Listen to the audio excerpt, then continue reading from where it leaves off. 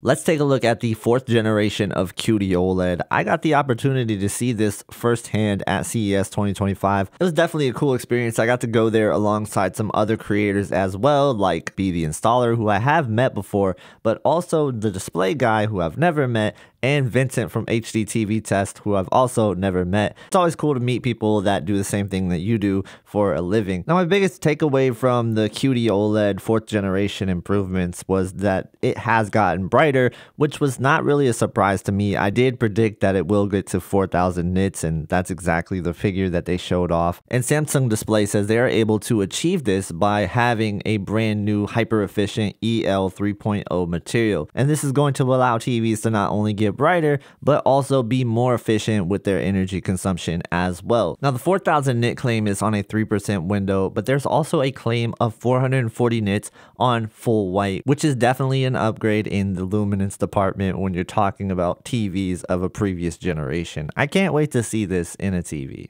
They've also been able to achieve the highest PPI in a monitor, something that they haven't been able to do before, and now they have also gotten to 500 Hz on monitors as well, which is a really big achievement for them according to Samsung Display. Now, the biggest reason why I was there was definitely to see it firsthand on how it would look in a TV. Now, they did have the 2024 3rd generation versus the 2025 4th generation, and we saw that the 3000 nit QD-OLED on the left wasn't going to look as bright and as vibrant as the one on the right, which was the 2025 version. Now, it's important to note that this is not an actual TV. This is just the display technology itself, and this isn't representative of a TV that you can go out and buy pretty soon, like the S95F from Samsung Electronics. It's important to separate Samsung Electronics from Samsung Display. Because the Samsung Display panel can actually be used in different manufacturers' panels, we've seen Sony use it as of late, but we don't know if Sony's going to be using it in 2025, as there's not really any real information out there on Sony as of right now. But we do know that Samsung Electronics is going to be using this in the S95F for their flagship OLED TV. We also do know that there is not going to be an 83-inch version of the QD-OLED, unfortunately, as the confirmed sizes to me were the 55-inch, 65-inch, and 77-inch sizes. I've also asked about the 42 and 48-inch sizes, and that's not currently in production, but it's something that they might take a look at. I let them know that there's a huge demand for gamers in that category with the 42 and the 48-inch in mind, and a lot of home theater enthusiasts really want the 83-inch size as well. So the biggest question you guys have is, how is this going to look in TVs, and how was it next to the 2024 QD-OLED of last year, the 4th generation next to the 3rd generation? What does that look like in person? And yeah, it does look more punchy, more vibrant. There's definitely an indicator that it's going to be brighter when you just look at it firsthand. Now, that's hard to say because I don't know exactly what's going on with the demo display units.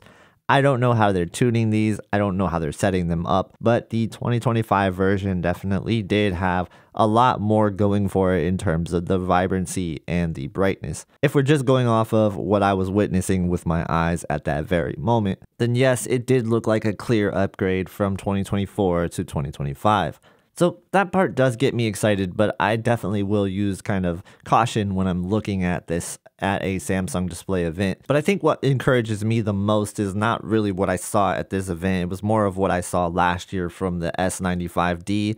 I think that jumping from the S90D to the S95D last year really showed a difference in generation of QD-OLED technology, because the 2nd generation to the 3rd generation, to me, I felt that difference. I saw that difference, and I don't know how much of a difference is that going to be with 2nd generation to 3rd generation. How much is that tied into that versus how much is Samsung Electronics just kind of holding back on the S90D versus the S95D? I don't know that answer, to be honest with you, so I can just really speak from the experience of just going from the S90D to the S95D. Felt like a clear upgrade in many different categories. So I think we're going to see the same sort of thing with the S90F to the S95F this year. I'm expecting the S90F to have the 3rd generation panel, as it did seem to get brighter from last year's S90D version. So I think to take that step, they probably went with the 3rd generation QD-OLED panel, and naturally the S95F will be using the 4th generation panel. and we should see an improvement there from 3rd generation to 4th generation, just based off of the generational technology advancements. Not to mention the tuning that Samsung Electronics might do to separate the two models. But yeah, let me know what you guys think of the QD-OLED Generation 4 technology, and if you want to see QD-OLED Generation 3 versus Generation 2, definitely check out the S95D versus S90D video that I did last year. You can see that one right here. Thank you guys so much for watching. Please subscribe to the channel, and I hope to see you in the next one.